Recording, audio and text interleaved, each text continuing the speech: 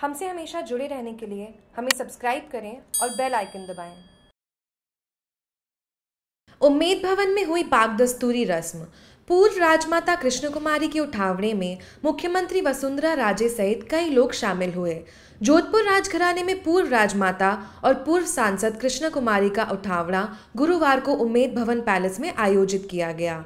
इस दौरान उठावड़ा में मुख्यमंत्री वसुंधरा राजे सहित कई लोग शामिल हुए। मुख्यमंत्री कार्यक्रम में शामिल होने के लिए जयपुर से जोधपुर आईं। उम्मेद भवन पैलेस में उठावड़े के साथ ही पाक दस्तूरी रस्म में राजपरिवार के सदस्यों के शोक में पहने जा रहे साफों के रंग को बदला गया। गुरुवार को उनको दूसरे रंग का साफा बंधवाया गया। शोक के दौरान जिनके पिता नहीं हैं वे सफ़ेद रंग और जिनके पिता जीवित हैं वो खाकी रंग साफा पहने हुए थे। दोनों साफों का रंग बदलवा गुलाबी साफा बंधवाया गया।